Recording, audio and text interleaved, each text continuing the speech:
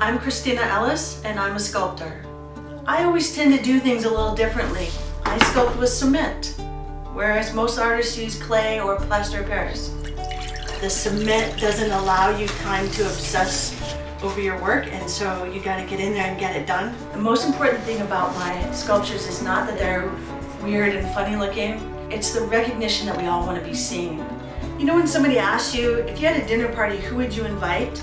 If I could invite the most interesting people, it would be the ones we walk past every day, the ones we fail to even acknowledge in our disconnected world. Every person has their story, and yet we miss it. One time this woman said, "I saw that guy on the ferry." It's probably funny for people maybe to hear that I have a relationship with each one of my sculptures, and maybe they're thinking I should get out more often.